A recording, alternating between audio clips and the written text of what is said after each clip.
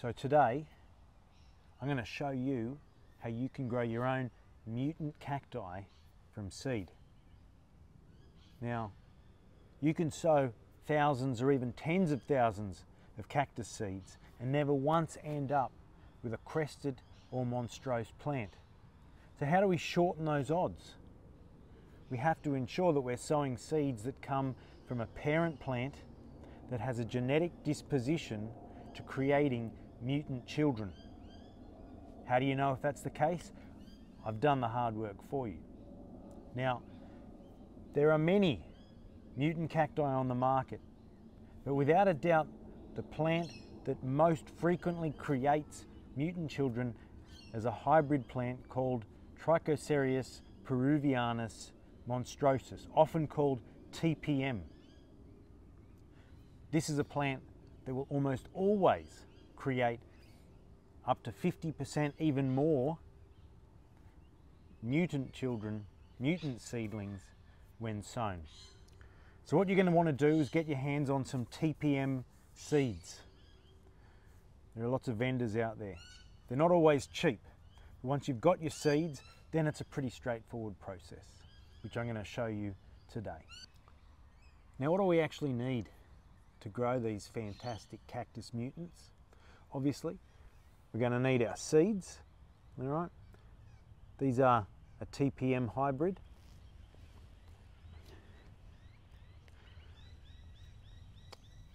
We need a pot loaded with our choice of seed raising mix.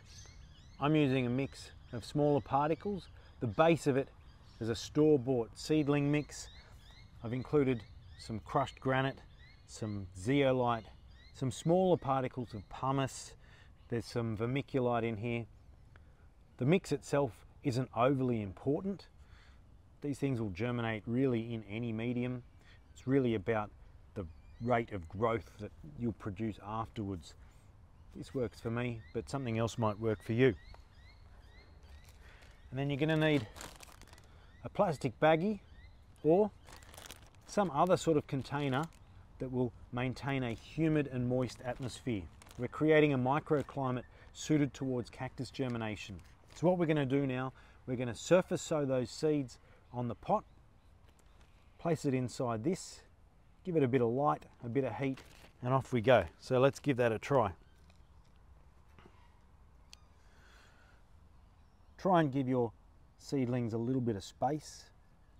We're going to transplant them anywhere between 6 months and a year, depending on the rate of growth and how eager you are to give them an individual pot. So a little bit of space to grow into is best. I'm putting about 20 seeds into this pot today, but you know, you can do more, you can do fewer.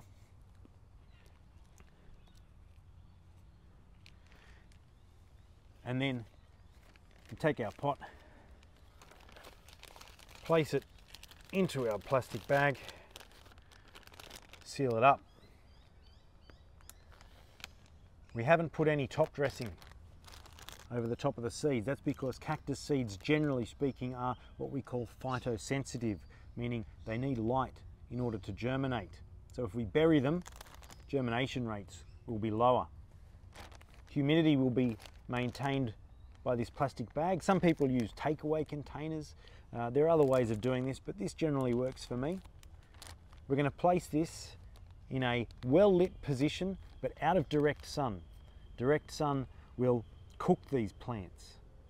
All right? In the wild, generally cactus seedlings grow in the shade, protected from the harshest light of day, and so we're going to try and replicate that. Now, it's almost winter where I'm growing these, so these are going to go onto a heat mat. If I was doing this in spring, the heat mat wouldn't necessarily be required. Put these onto a heat mat, and after about 7 days, maybe up to 2 weeks, we'll notice these starting to germinate. They're going to stay in the bag for upwards of 2 to 3 months, when I'll slowly start to expose them to a less humid environment, opening the bag gradually. We're going to slowly, over about a period of a week, expose them to more and more light. This is a process called hardening off. And then after that, they're going to receive regular watering, fertilizing, and the rest of it to try and promote some really rapid and strong growth. I'm going to show you an example of what they look like after a few months. Now, these plants here are about 4 or 5 months old. I'll give you a close-up, but you can see already some of these plants here, even at a young stage, are growing with crests. There's another one in the middle here that's got some monstrose characteristics. Not all the plants will come up as mutants. However, if you get the right seeds with that genetic disposition towards mutation, you can have some fantastic plants over time. Some of these plants may not actually show those mutated traits until much later. They might be a large, tall plant growing in an ordinary fashion, and then one day start doing strange and wonderful things. So you never quite know. However, you can see with the right seeds and the right care, you can start growing some wonderfully strange plants even from a very young age. Now, a word of warning. Seed sellers online are cowboys. There are a lot of them out there who will sell you anything, all sorts of scams. If you've seen my video about plant mutation, cactus mutation, you would have heard me talk about how many of these mutant cacti are quite sterile.